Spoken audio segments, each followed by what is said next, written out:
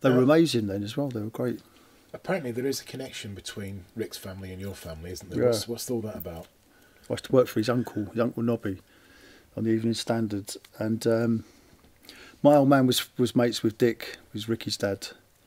They used to play cards. They just have a regular card school around the Workingmen's Club, the Woking Workingmen's Club in Walton Road, and so that was the connection really. Well, you know, we knew their family, Lil and Dick, and Nobby. Like I said, he was the sort of Fagin of Woking.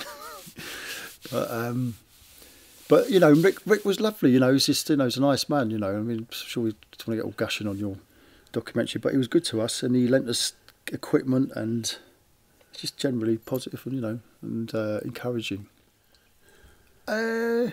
He was just really cool, you know. So I mean, I don't know if we were like in awe of him.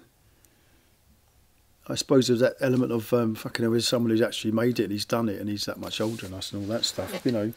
But he's not that sort of fellow to make you feel in awe or anything. He's just a really down to earth fellow, isn't he?